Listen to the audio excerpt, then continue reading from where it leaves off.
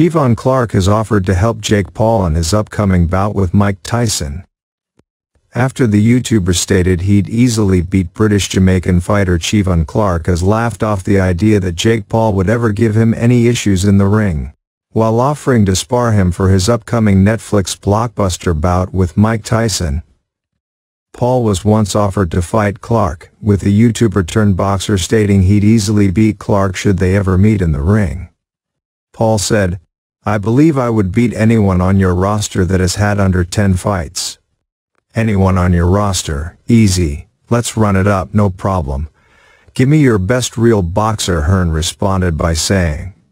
Chev Clark, 1-0, he's a cruiserweight, with Paul agreeing to fight him with the winner receiving $1 million.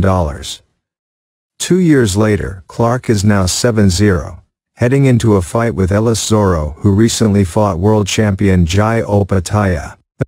And while focusing on his own career, facing Zorro for his first chance at a belt, the vacant British cruiserweight title, Clark has spoken on the potential of facing Paul in the future. Speaking exclusively to the Daily Express, Clark laughed on the idea that Paul would give him any sort of issues in the ring. He said, "Listen, he's a great YouTuber, all credit to him, but I am a great fighter. There is a massive difference. He was offered to fight me when I was 1-0, and he said he would send the offer. I'm not sure if he sent it by pigeon or something, maybe you guys know. We're still waiting on that."